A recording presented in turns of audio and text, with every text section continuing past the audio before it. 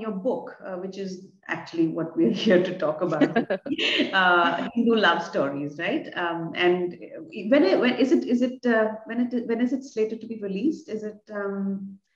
It's been released as an ebook on Kindle. Ebook. Okay. So in Amazon worldwide, it's available as an ebook, and then the paperback version it's been released in the US, but it'll be out in the India very shortly. Very shortly. Okay, so we can get it on Kindle and yes, it's on Amazon. Yes.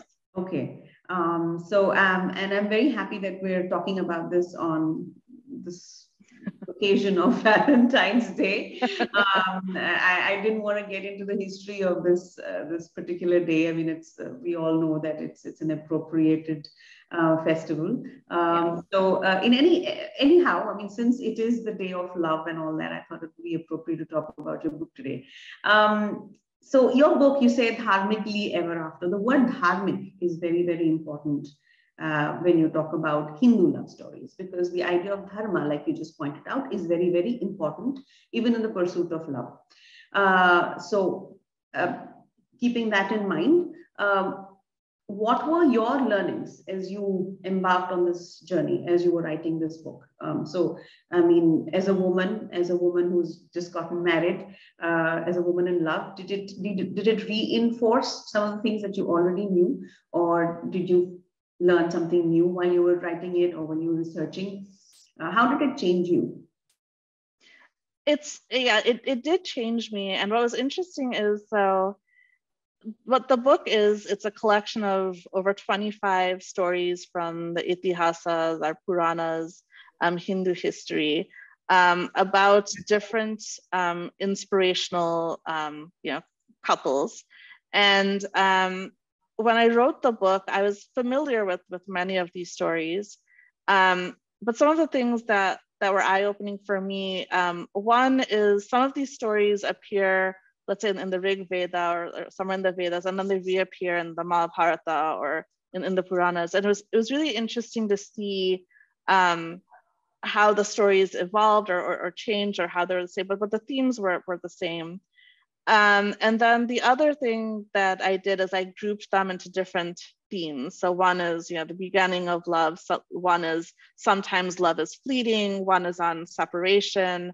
One is on, rising through love rather than just falling in love. And what I really found is there is just a very, they come from very diverse sets of texts or traditions. Some come from folklore, some come from histories. I talk about Shri Chaitanya Mahaprabhu and his second wife, Vishnu Priya Devi. But there's just a very consistent ethos, worldview, framework of values and principles that come from this. And it's not judgmental, it's not moralistic, but it's based on a very nuanced, rich understanding of human psychology and accepting human psychology and our needs and desires, but then, spiritualizing it and making it something elevating and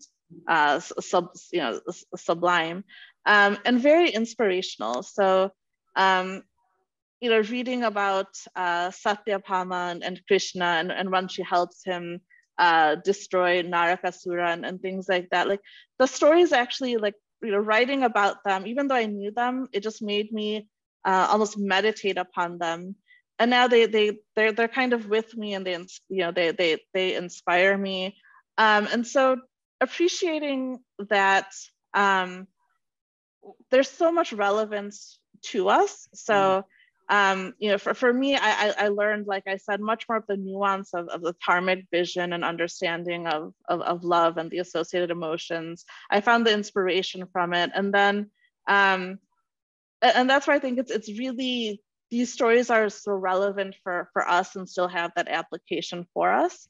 And I also felt kind of this regret almost. It's like growing up, the way I thought of love stories, and I've always been a romantic at heart. There's always this very, popular culture like fairy tales and, oh, you're going to find someone and like this prince is going to come and rescue you and like you're going to find happiness and all of these different like nonsensical notions. And we think we outgrow them, but we don't outgrow them because our popular culture is just full of them. And it's a very kind of narcissistic view where we use love as validation for self-esteem, or because we don't know how to make ourselves, I don't want to use the word happy, but make ourselves contented and fulfilled.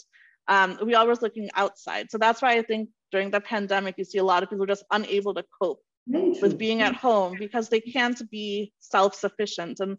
And so the importance of having these stories, which in the past we just got through osmosis, like our grandparents told us, or we saw it in popular depictions, and we just understood that. And now we don't have that. And without that, we're actually losing a lot, and we don't have that that orientation and that framework that actually helps us live much healthier lives.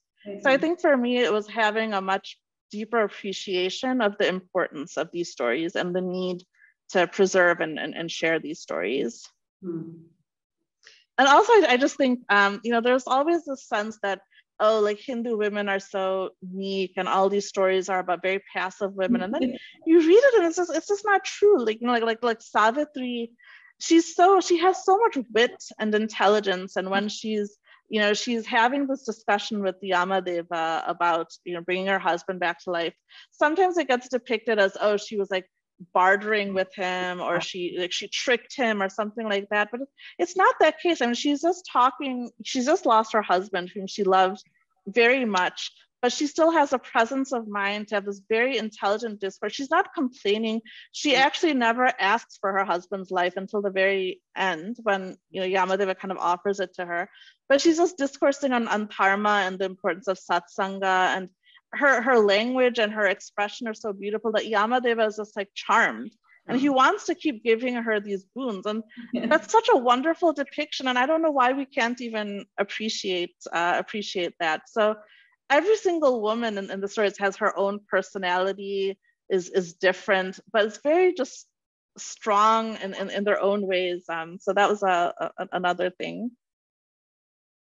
Please remember to subscribe to us and switch on the notifications for this channel. For our other social media links, more content, and to support our work, please visit citti.net. Dhanyavad.